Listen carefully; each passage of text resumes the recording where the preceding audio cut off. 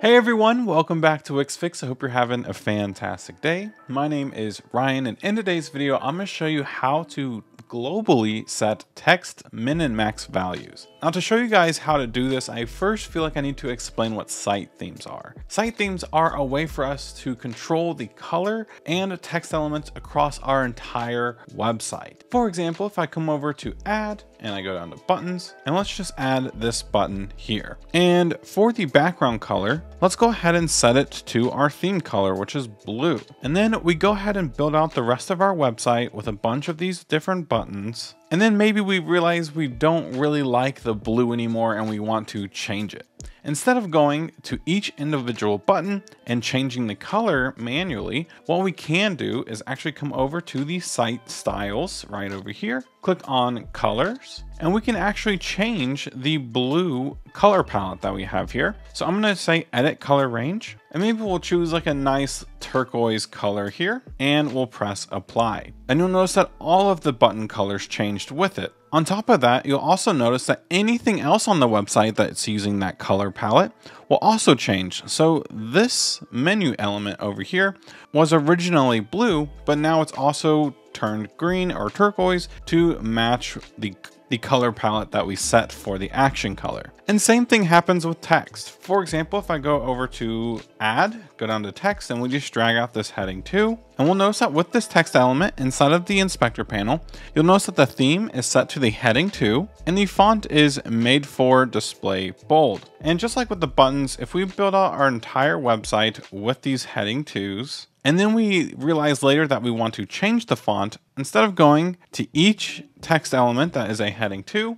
and changing it manually, what we can do is come over to site styles, go over to typography, and we can easily just edit the heading 2 site style. So we can go ahead and click on that. And let's go ahead and change the font to something that's a little more obvious that it's a different font. We'll choose this one right here, and we'll go ahead and press apply. And now you'll notice that all of the heading 2s that were on our website have now changed. So as you can see, using site styles on your website is a huge help. It prevents you from having to go element by element to make minor changes if you want to change everything for your entire website. It is super useful. But now that you have a firm understanding of the importance of the site styles, now let's go ahead and talk about setting up minimum and maximum values for your text elements across your entire website. For example, if I go ahead and just add a paragraph 1 to our website, right here on this screen, it looks really good, but maybe on a larger screen,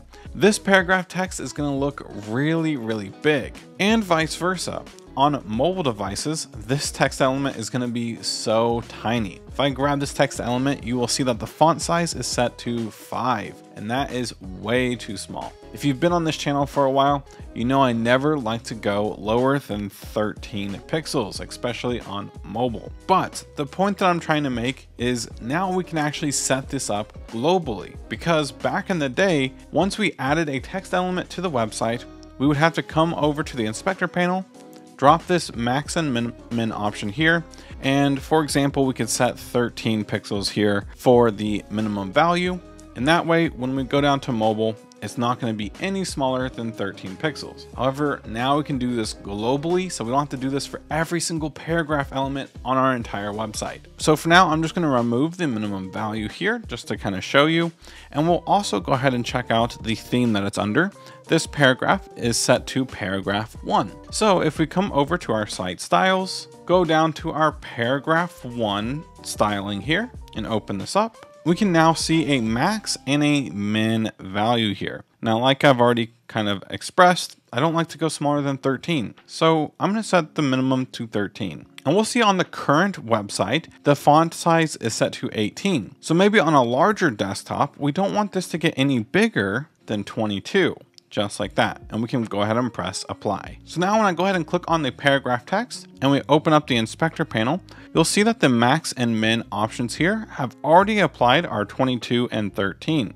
So when we go to a larger desktop size, you're going to notice that the font size is no longer getting bigger than this. And then on a smaller breakpoint like mobile, you'll notice that it's never going to get any smaller than this. And the great thing is if we just go over to the add panel and we add another paragraph 1, we can now see that the max and min have applied it to this one as well. So as we're building out the rest of our website and other pages, we will have that peace of mind that the font will never get too big or too small on any breakpoint. But that's basically gonna wrap it up for today's quick little video. If you all did enjoy, please consider giving this video a like and subscribing to the channel for more Wix Studio content coming out really soon. Thank you all again, and I will see you on the next one.